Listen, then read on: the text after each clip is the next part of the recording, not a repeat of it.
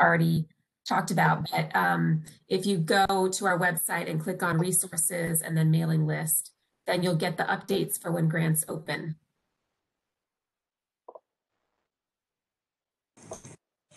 Do we have any further questions, Kamanzi, from the crowd? Here, and I think it's for you. People want this, this discussion day is recorded, and where they can access this recording if it is. Yeah. So if you are just coming into the room, this session is being recorded, FYSA, and you will be able to find this discussion on our website. Under the tags, if you will look, it'll have a specific tag for each community outreach program that we have running right now.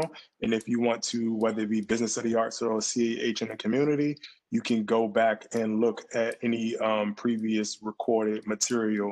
And just as a FYI, some of our workshops, due to certain legalities, have been abridged to meet those standards. So we do apologize about that, but we want to thank everybody for participating and being here, actually present in the room, asking questions and participating with us today. Did I have any more questions, Kamanzi? No, and I've been kind of answering some of these because we've had so many. You guys just had such good discussions. I answer a lot of the questions. I'm also going to put I'm going to put my email address on here. I think you guys know we have a redesigned website. So if there are any programming or grant questions, always feel free. My name's Kamanzi, again, just to reach out.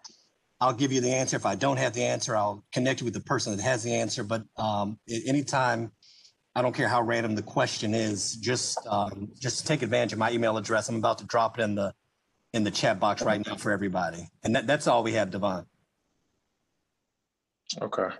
And for moving forward, because we'll just do one more after this particular topic of discussion. If you can just hold off so that everybody can potentially hear a question, because it may be something that somebody may have missed or may not have thought about, that may be beneficial to the overall group. But I do want to thank you for being super, super proactive over there, because I'm sure it's a ton. I see it kind of just moving. But I want everybody who is here with us today to be able to hear all of the questions that may come about, to be able to assist them in whatever area they may need when it comes to, applying to these grants and going through the whole process.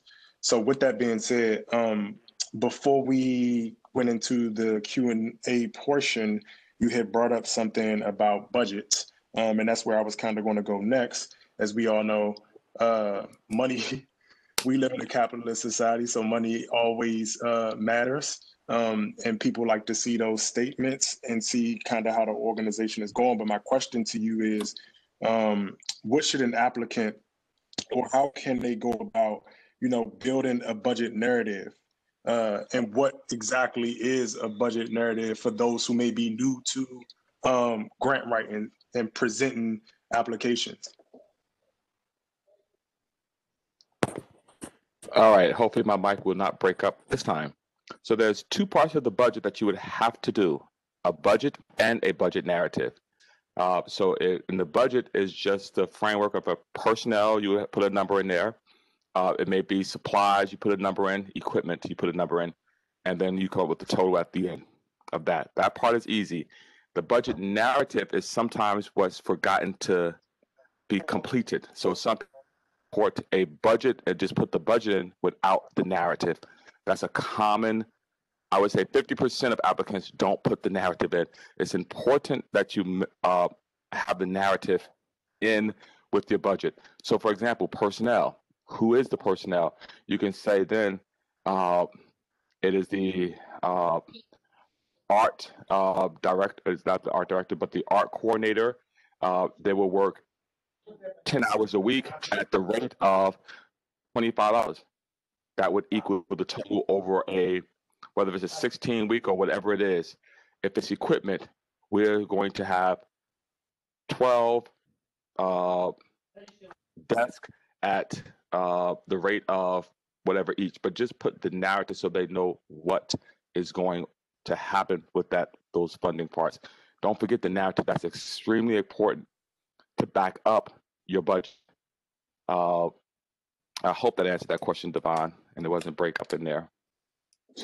And it answered it somewhat. It didn't necessarily break up, but if you can, one, is that a requirement for individual artists? And if so, how does creating a budget narrative and the budget and what panelists may be looking for per se from an individual artist and an organization when they're scoring a grant? Okay, thank you for delineating that part. So I'm gonna have Kamazi do me a favor and give the budget narrative for the individual for PEP, but individuals for AHFP, the fellowship awards, you don't have a budget to put in. You order, and then you can use that funds for anything you want, because the fellowship programs are based off of the things you have done in the past.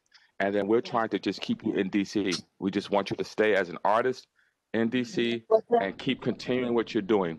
So you can use those funds for whatever you want, except for food or drinks. So it could be that, and my old director of the grants used to say, you could use it for cat litter if you wanted to. So you don't have to have a budget or narrative put in for the fellowship awards at all. For the for PEP, I'm going to have Kamazi answer that for PEP, because I have not had the individuals for PEP, and that's the only other individuals there would be. But for the organization, everyone would have to have a budget and a budget narrative. It's up to the organization to put that information in there. And if you don't have that, it's just omit it. And it may be that you didn't know where to find that document, but it's in the grant application. The other thing I'm going to do, I know you didn't ask this question, Demai, yet.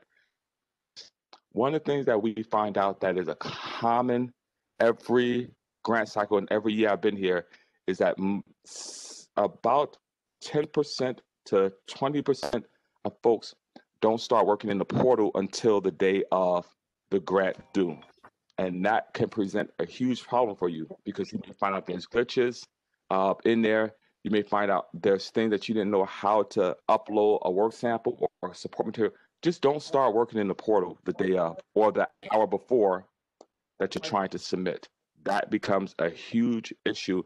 The portal is crowded on that day, the day of a grant submission. So it could freeze on you. It could do a lot of different things. So that's the main, I would say 10 to 20% of folks usually don't get to submit. And it's like, it's 4 o'clock is due and it's 4:10 and I get an email. I couldn't submit because there's something wrong with the portal. That's fine. If there's something wrong with the portal, we'll go from the back end and we can make and help that out. But it's also at that part we have to then go into to find out when did you log in and how long have you been logged in. And so that's going to, those things will together help us make that decision to either add that into there, because if it was a true issue on the portal part where there's a glitch and it froze, we're going to make sure we add you and we're not going to not have you in the grant mix. But I would say don't start the day of nor an hour before that it's due to start pushing things through to submit. Sorry for jumping the gun on that one, Devon.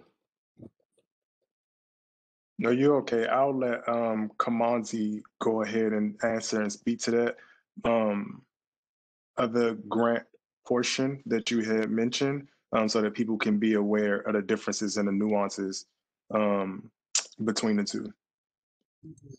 Yeah, so for the projects, events, and festivals for individuals, you do have to have a budget, and you do have to have a budget narrative for that project, explaining and breaking down. And I would argue, because I've seen panelists, I've seen them score and I've seen their comments. And so clearly saying what expenses all the way down to the detail, how much. So how many artists, how much are those artists? The insurance, because for projects, events, and festivals, you need event insurance. So you need a quote for that.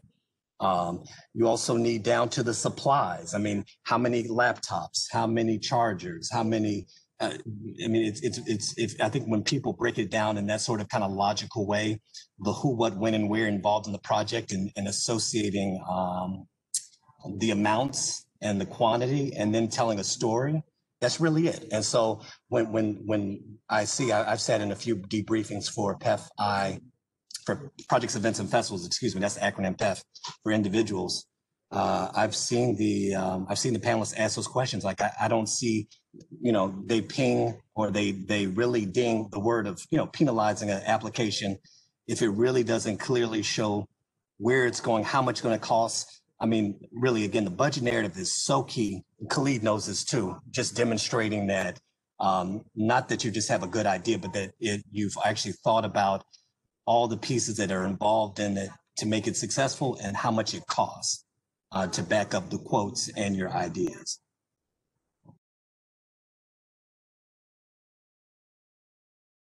Thank you for that, Kamanzi. I appreciate your insight.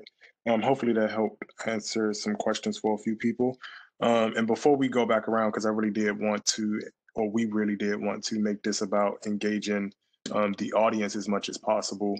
Khalid, you had mentioned beforehand about not starting to submit documents, because I know even for myself, you kind of work on the outside of it, and you have a spreadsheet here and a spreadsheet there. So people can have the information, but when would you, if not then, about how far ahead is your suggestion in terms of that timeline and time frame, in terms of actually submitting the documents and not having them just on standby?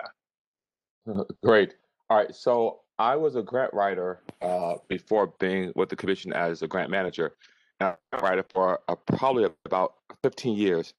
And I'm not going to say don't wait till the last minute, because as a grant writer, I did that all the time. Wait till the last minute. It's just the way that the cookie crumbles. But I'm going to say a day before, whatever the deadline is, it's always on a Friday at 4 o'clock.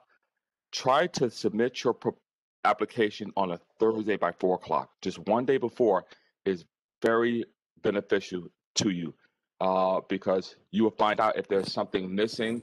It won't allow you to submit. If there's a glitch in there, it give you time to work that glitch out, or then get support for that.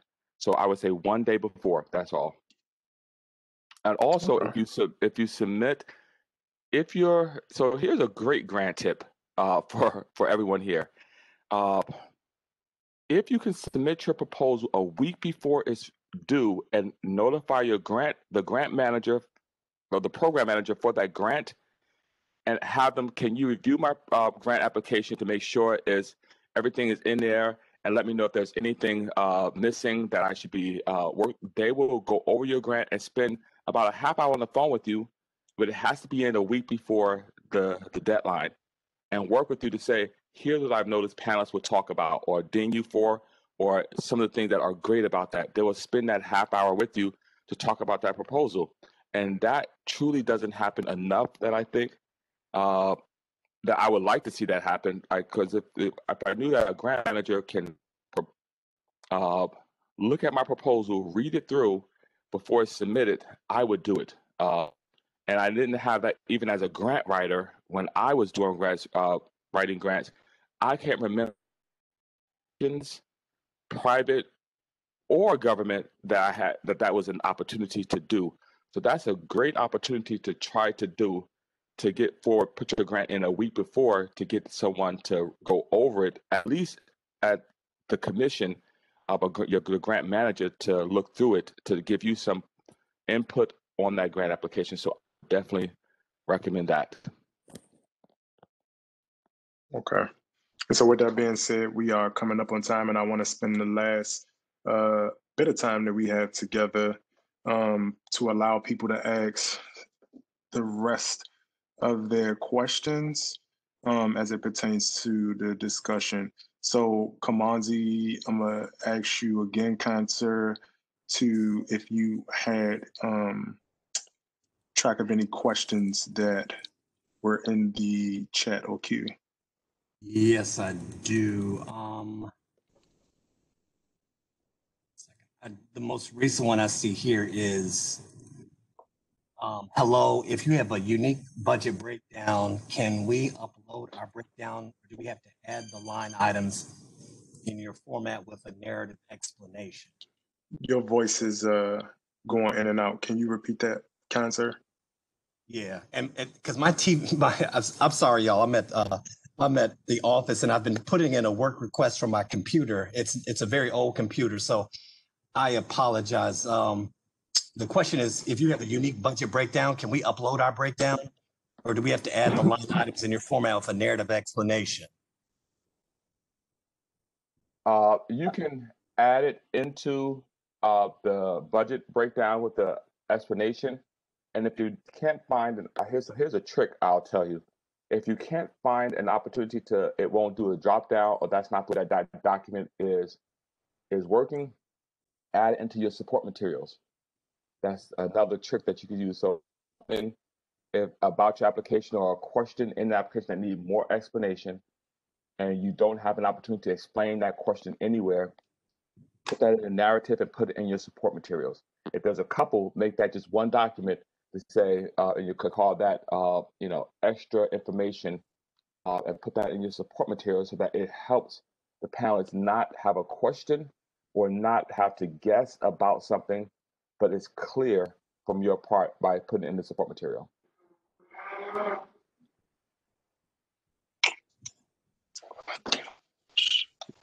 Okay, Khalid, another question: how do you add more documents to upload than one document? So in the portal, there will be for support materials, work samples are the only ones that you can add. You just click on the right-hand side of where you would put in support materials, add another support material, another line item for support materials or work samples, and it will just open up another line to add that document. That one is not a hard one. That's an easier one. Just look to the right of that support material or work sample, and it will just say add another item, and you just click on that, a plus sign. Okay, Devon, I'm getting a lot of questions about debriefing. I saw that. Yeah. Yep, I saw that. It says 20. Go ahead. Yeah. So everyone, because I've seen a lot of questions in different points, I think the best way to respond to this, debriefings are always ongoing. If you have ever submitted an application to our agency, we have the panelist comments for that, and we will share those with you. All you would have to do is just email one of us, email the agency, and we can track down that application in the comments. That's never, I saw a lot of kind of comments and questions about that. That's never an issue at all.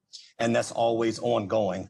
And if one of us wasn't, again, if we weren't in the actual we weren't in the actual review of your application, all we could do is share the comments. Or if the person of the grant manager who was actually there is no longer here, is no longer with the agency, the comments are always there. So that's never a problem, folks. It's been an issue, I think, for some over the years, and I think we're changing it this year. So it's going to be different. You had 60 days to ask for a debrief. And if you didn't do it within the 60 days from October 1st, so that's in October and November, that would be when debriefs are happening, then it would be not hard for them to get it, but you wouldn't be able to get the debrief. So like you would say, like panel time, grant time is coming around in May. And if you're asking for a debrief in May or June, you may say, I couldn't get a debrief, because that would be hard, because we're then supporting applicants who are completing their application and asking for technical help about their application. So to go back, it would be creating the meeting and everything. So that's when always reason why we don't do debriefs all through the year, because certain times we're involved in supporting the applicants first. And I know debriefing will be a part of supporting the applicants, but it's a different type of that support. So we want to support the applicants in completing their application when the applications are due. But now this year, I believe we had an equity task force that we met for about 8 months. And one of the topics that we have brought up and we spent a lot of time on was debriefs. If you didn't get a grant or you got a declination letter, we're looking at supporting people who did not get a grant, their debrief comments. And we haven't solidified this yet, but you would just automatically get those comments so that you don't have to ask for a debrief. You would just automatically get them. Now, as soon as that, now I'm not saying that that's solidified yet, but we are looking, that was a huge question, and that was the answer, or one of the things that we had talked about as a solution for that, is whether they ask for a debrief or not, present them with the debrief so that they can go back and then get that information on their own if they want that, or go into those comments to look for it. So that's been some of the issues of why debriefs haven't happened all year long. But I think this year is going to change. Okay, I see. Kamazi, you still here with us? Sir. So, yes. Do we have any more questions that need to be fielded and asked? And I apologize, Devon, my computer is just acting up again. I got to get a new computer here at the office. So things kind of going up and down. I got your back. Also, it says from Hillary K. Actor, also, could you share how other individual PEF artists in the past have addressed the question of what measures they use to make their work accessible?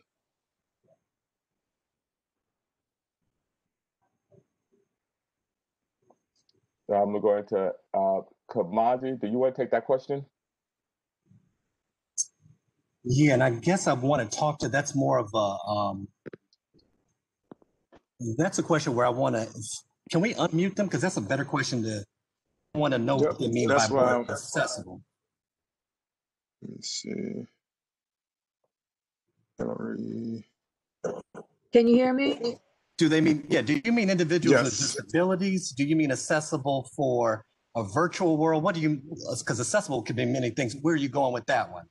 I'm going from what I recall without looking at it off the top of my head from last year's application in terms of accessibility. And I think that means in terms of things like physical disability, as well as, you know, people who may not have economic access. I mean, it's a question on the application, but I don't remember how it's worded. Is that clear? Am I being clear? Yeah. Yeah, and I'm the best way I would respond to it without looking at, I mean, because again, I don't evaluate the applications. I look at it more from a compliance perspective.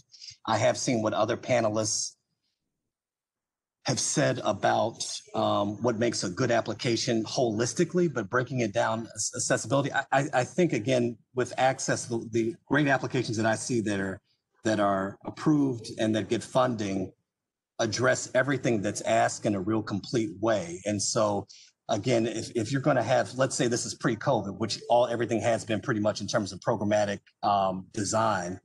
If you're going to have a public event, you got to make sure that it's accessible to people with disabilities. And if that's not addressed, then you will be knocked for that. I think the virtual, I know I've talked to a lot of people in the ADA community. This new COVID world has been a blessing. There aren't physical impediments to access. And as it would be if you were having, again, a physical space performance or event. But that's what I've seen there. I haven't seen any curveballs or any kind of things that, any things that would be troubling. Again, if you're going to, anything that has to do with access for a certain community, making sure that it's located in a place where they can access it. If there's metro, if there's public transportation, I mean, all these things are to take, when we're talking about logistics and planning, all these things should be taken into account. So again, that your application isn't penalized for not really planning or preparing or listing for those sort of important accommodations. Did you want to add anything to that, Khalid? Did I miss anything with that?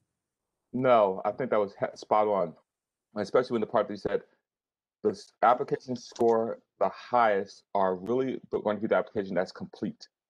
There's everything in that application is answered. And so that's spot on right there. Those are the applications I usually typically see on the rank. I mean, the numbers 999 or 989. Those are the highest scoring applications, complete, thorough applications.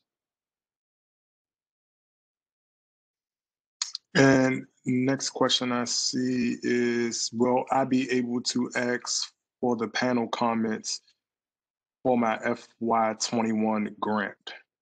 I never got a note from my manager. So FY21 will be that 60 days out would have been November. And I would say if you need to get those sooner than later, just in case that we don't have the policy that goes into place. So contact your grant manager and ask for those comments now. May, I think, is around the first week in May that the applications, the bulk of our applications open. Uh, and so you don't want to wait until that time. That's a hard, and even for me, that would be a hard time to do a debrief during open times. You get so, as a grant manager, there's about 150 people applying. You get those questions about that application, whether the portal is how to get into it, on specific questions about the grant application of that current fiscal year. So just help us help you and get that question into your grant manager. I didn't get my debrief, and I would like the comments on my debrief. So just do that sooner, at least before the first week in May. I am going ahead to unmute Ms. Brown in the audience. She asked if I could unmute her for her question. Can you hear me okay? Yes, ma'am. Thank you. So I just wanted to get a little more clarity on the debriefing. I'm specifically speaking of the Sister Cities grant that I applied for and was denied a couple years ago. And I reached out to everyone to get debriefed. And as I noted, there was someone else that was in charge of this grant management who was given a higher position. And then there was someone else in her position to do the debriefing, but I never received it. I was just passed on from one grant manager to the next grant manager because it was someone else's responsibility to debrief me on the Sister Cities grant. And so I see that it's coming up again, and I do want to apply for it, but I would like to know, what it was that I didn't do effectively before I apply for it again. So is it possible to get a debrief from that long ago? Hey, Selena, good to see you here. Thank And so I would say, if it's a couple years ago you reached out, yes, you could get a debrief. And Sister City has had turnover. That's just transparent for us at the commission. I have, in my 6 years, I probably have seen maybe 4 different grant managers for Sister Cities versus like East of the River. I've been the grant manager consistently through East of the River for 6 years. So I will say Sister Cities has had some turnover amongst that one. And if you can't get I'm just writing a note down here, Selena, for you. I will try. What year do you know? Do you know what year it was? We could do this offline, but you can send me an email to let me know what year it was, so I can go into the portal and just pull off those comments. Obviously, I wasn't the grant manager, and so I couldn't give you any additional information about that. But I could just pull off the comments that was put into the portal for that. But Selena, if you could just give me a year, send me an email about the year, I will go ahead and look into that to try to get you that information to help out. And I don't know if Sister Cities is going to be this year, but it may be. I know why we didn't do it this current year is because of COVID. So we didn't have a strong need for that. But I'll definitely try to get you your comments, Selena. Okay. And so I don't see any more questions in the field, and it looks like we're at time. So to respect everybody's time, I want to say thank you all for coming to join us. Again, this session was recorded, so you will be able to access this conversation through our website, which is brand new. Go check it out. Give us some feedback at cah.dc.gov, where you can submit other suggestions to the agency. And if you also want to reach myself, which is Devon, Devon, Lacine at dc.gov, I'll just put it here in the chat below. So if anybody wants to reach out, give suggestions for any upcoming workshops or any of those things that the public might like to see, we would love to hear from you. And with that being said, I'm not going to hold anyone else up. Again, you can go over to our website to check out all of our other events. I'm going to go ahead and stay here for a little bit longer so everybody can get this email at dc.gov. But with that being said, you all, again, thank you. Enjoy the rest of your day. I've just put my email, so I'm gonna stay here and leave the meeting open for anybody who wants to go ahead and take that for any future communications. But thank you all for being in attendance today. Yes, You all thank were a you all great very much. audience. The participation was love. I appreciate that. Thank you all.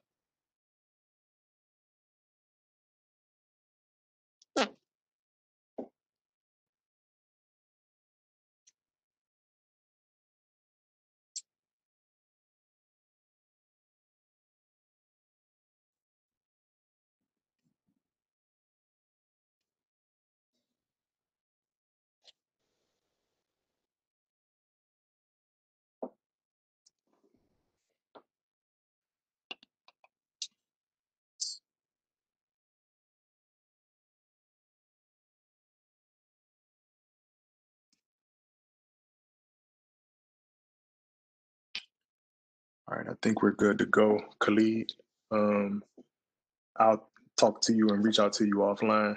All right. Be good, Well, kind sir. yes, it was good. Best of wishes to you. I appreciate you for being a stand-up gentleman and coming over here having a conversation. And we'll talk. Gotcha. Take care, Okay, Devon. thank Talk you. to you later. Bye-bye. Okay.